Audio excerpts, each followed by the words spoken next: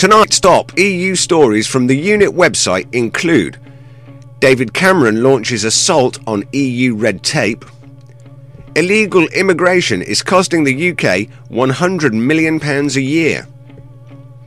Is Mario Draghi really King Canute? Scotland's EU bombshell. And finally, European Union looks set to create venture capital fund for SMEs. I'm Rick Timmis, and this is the Unit Nightly News.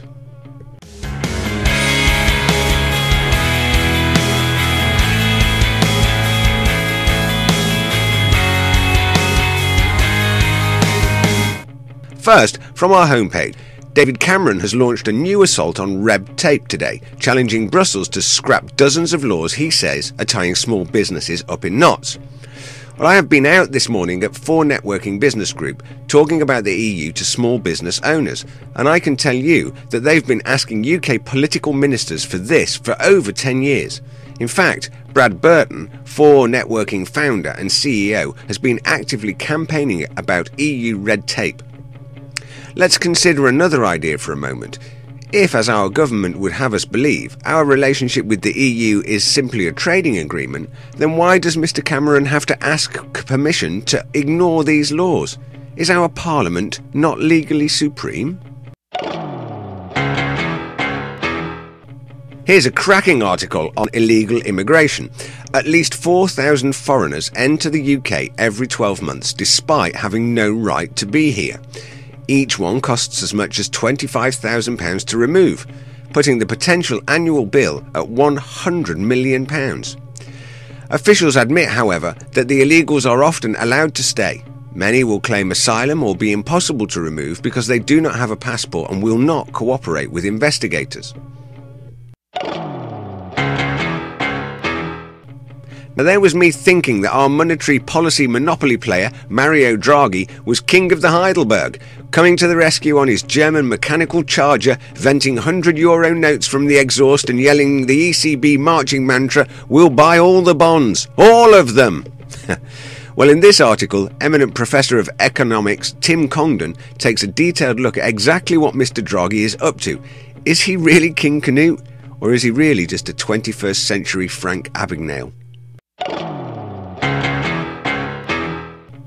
Scotland's referendum on independence is set for next year.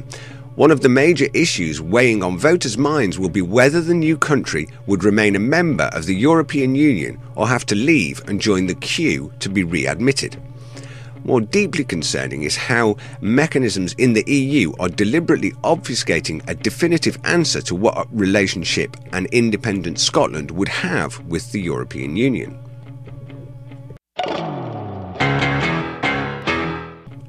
This report in our legislation section looks at a report from the EU Commission on a proposal for an EU venture capital fund.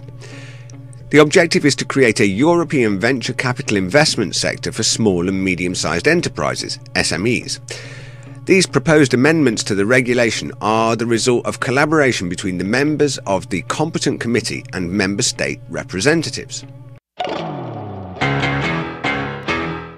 Today in our video library, this short documentary video looks at the history of the Eurozone debt crisis. So what really happened? This video looks at this issue, but is their analysis correct? I noticed that they talk about the cause being an increase in budget deficit, bad fiscal behaviour, sovereign debt creating a banking crisis. Or was it that the banks blew out on derivatives and credit gambles, forcing governments to step in with a too big to fail campaign, ultimately leaving sovereign governments with a debt on their books that they couldn't service? I will be discussing this issue with my guests on the Unit Interactive Live tonight at 9 p.m. Come and join me. That's all from me at the Unit Nightly News. You can get lots more news stories and information on our website, theunit.com. You can get in touch with us there, and we particularly welcome your letters and points of view. You can follow us on Twitter. Our Twitter username is the eUnit. And remember to subscribe to our YouTube channel for all of our regular updates. You can join me and the rest of the team for interactive discussion and debate on Google Plus at any time. And are you looking for a public speaker for your event? Our public speakers are happy to come and discuss Britain's relationship with the EU in your area at no cost. If you would like to add interest and value to your group event, then get in touch with us via the Word section of our website. Finally, join us in our live question time style online show, The Unit Interactive.